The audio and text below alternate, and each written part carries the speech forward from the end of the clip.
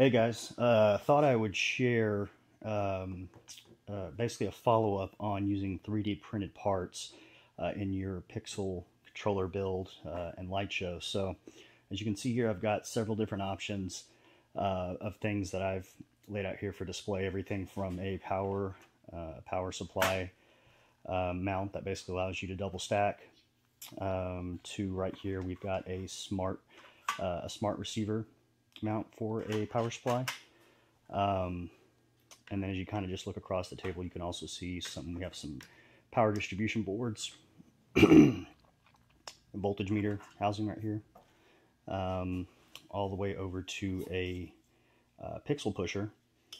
And then these were templates that I basically printed out. So this helps me, I can put this against a box that I'm building, and this will help me basically drill the holes and know the spacing that I personally have a preference for. So I thought it was pretty cool. I wanted to go ahead and share that with you guys, that I definitely am giving this a recommendation.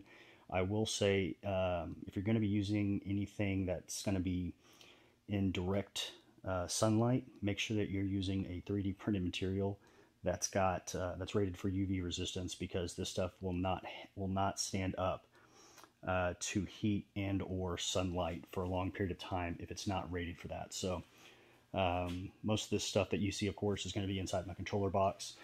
I've got fans running, so haven't had any issues, but just wanted to give that tip because I am keeping track of things that I've got outside that I probably need to replace because they've just been exposed to the sun. So lessons learned for next year, that the things that I'll be printing, just need to make sure that I'm using the right filament that has a good UV rating.